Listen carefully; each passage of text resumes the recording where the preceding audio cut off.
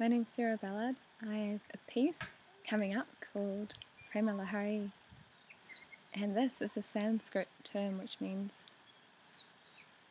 waves on the ocean of pure love. So this piece is particularly inspired by my Bhakti Yoga practice, which is basically our lifestyle, and trying to understand who we are and who everyone else is, including all living entities, and our relationship with each other, and how to live in harmony with everything and everyone.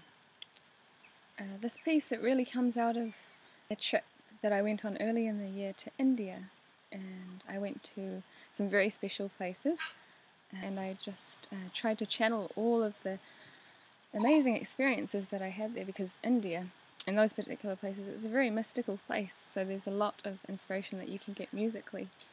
And what you find there, a lot of it is very much the opposite to a lot of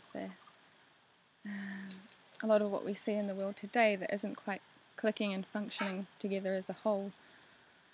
So I tried to channel what I saw and experienced there into this music, in the hope that I could share that experience with you.